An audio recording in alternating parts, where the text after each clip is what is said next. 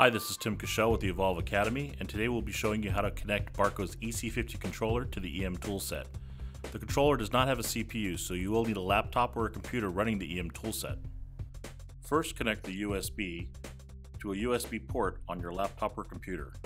Then connect the B-type connector to the back of the EC-50. Next, connect the video output from your laptop or computer to the DVI on the back of the EC-50. Then launch your EventMaster toolset.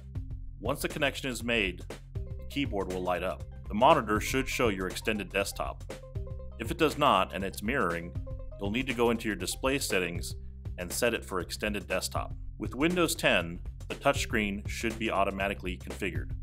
There is a blue button in the bottom right corner of the toolset labeled Plus Window that will allow you to open a second instance of the toolset with the same configuration. You can then drag one of these instances to the screen on the EC-50.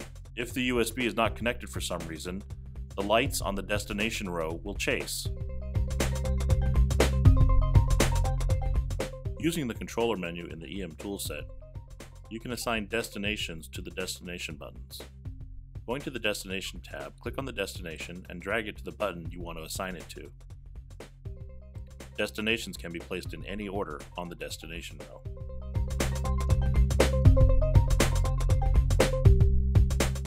Then you can use the controller menu in the EventMaster toolset to program the buttons on the controller.